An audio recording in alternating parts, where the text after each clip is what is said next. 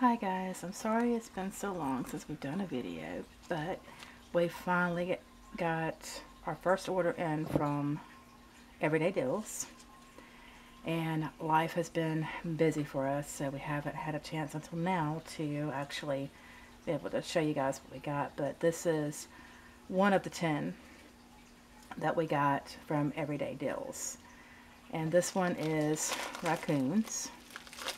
And let's see what it looks like here. I've already split the top because it's just easier to have it already split. And then, oh, there's another wrapper. More plastic.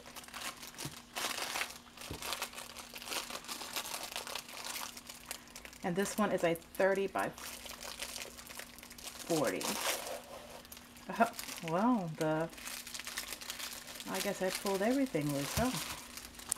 Let's put that over there.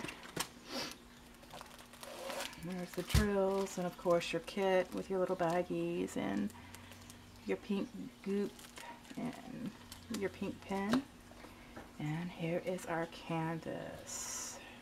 A little piece of plastic, not sure what that is. Let's see here. Oh, that's gonna be so cute.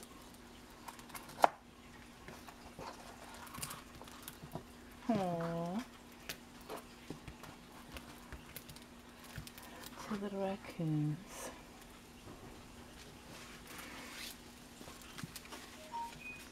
Let's see how this bag looks.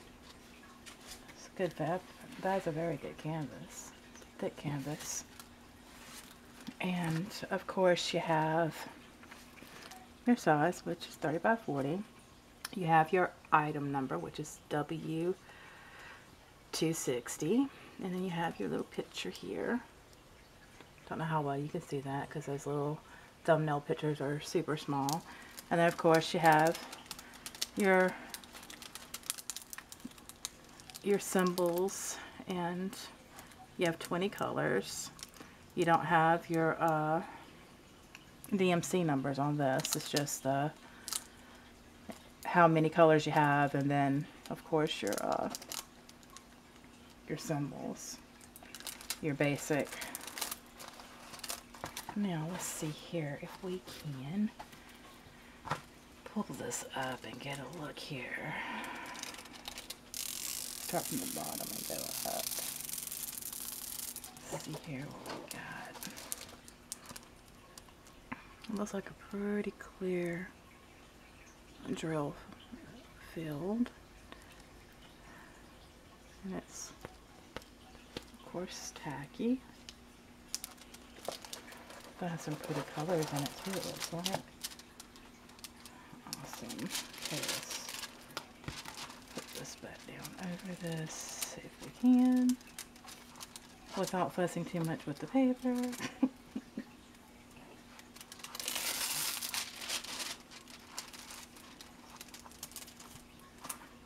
then, of course, you have this upper part here.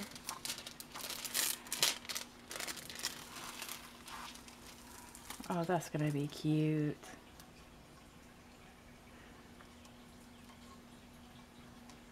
Everything looks good, clear.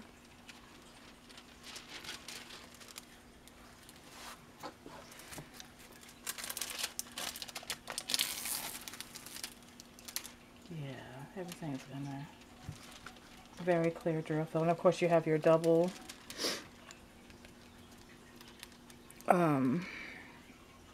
my mind just went blank. Graphs, that's what I call them anyway, for the number of colors and your symbols.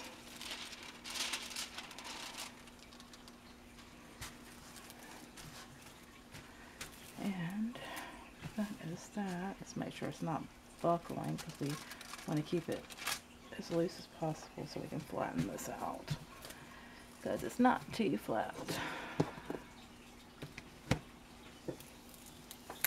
Just take a ruler and just kind of smooth it out as best you can. I really just like these plastic covers, but it's workable. You can deal with it. That's all you have, because when you start working, you can, you know, I know a lot of people use like parchment paper and different stuff to cover them.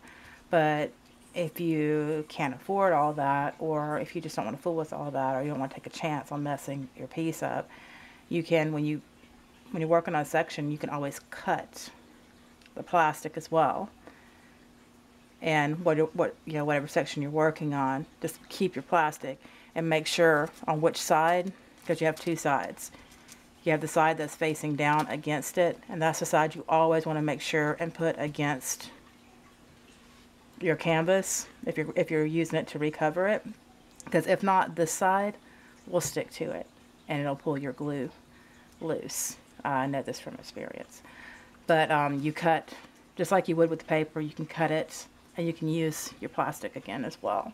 It's a little bit aggravating, but hey, it works in a pinch. All right, and here are our drills.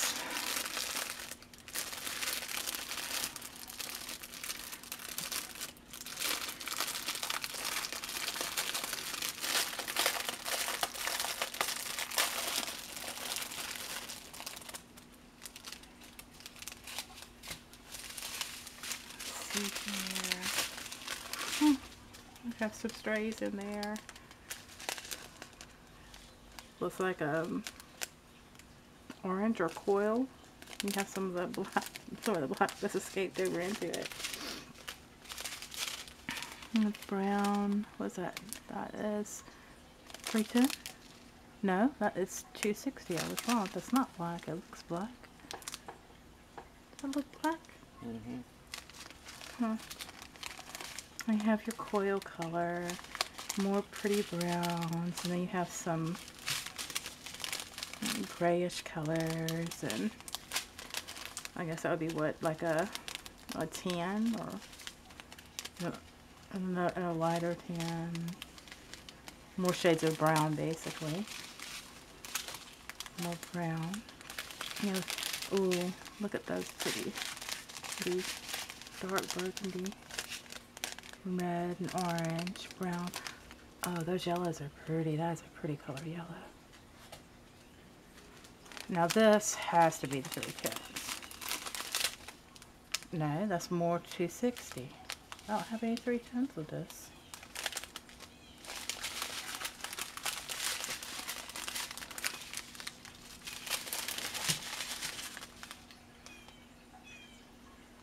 Huh, that's weird. And there's like a squash color and like a purplish color there.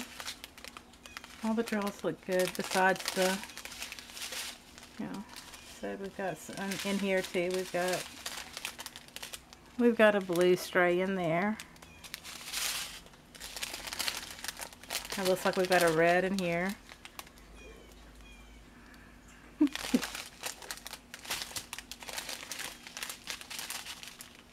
All in all, these look, I do see a few that are going to be trash drills.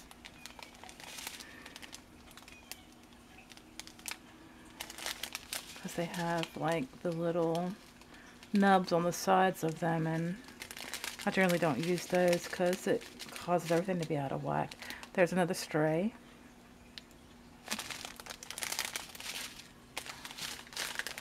Some really pretty colors. I think this is going to be super cute. Now this one I'm going to have to be careful with because this has got some strays in there too. And this one I'm really going to have to be careful with because there's a lot of strays. I'm going to have to get out of there. But all in all, everything looks good.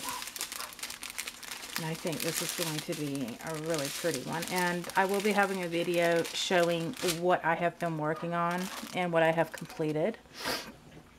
And the time. Because I have managed to find time. Because this is like my wind down project that I love to do. After a busy day, sitting down and diamond painting, to me, is the most relaxing thing. It's satisfying. As weird as that may sound, but ones that diamond paint a lot, you understand what I mean. It's totally relaxing, and you feel accomplished because you can see the progress of your work. Even if at first it doesn't look like it's going to amount to much, you know, within, you know, you work a couple of hours and, hey, you start to see the picture coming through. But that is it for our video right now. I do appreciate you guys watching. Please remember to like and subscribe, and please, you know, keep an eye out, and maybe even, you know, hit the notification bell. That way you'll know every time we bring out new videos. And as always, be true to you and be blessed. Bye.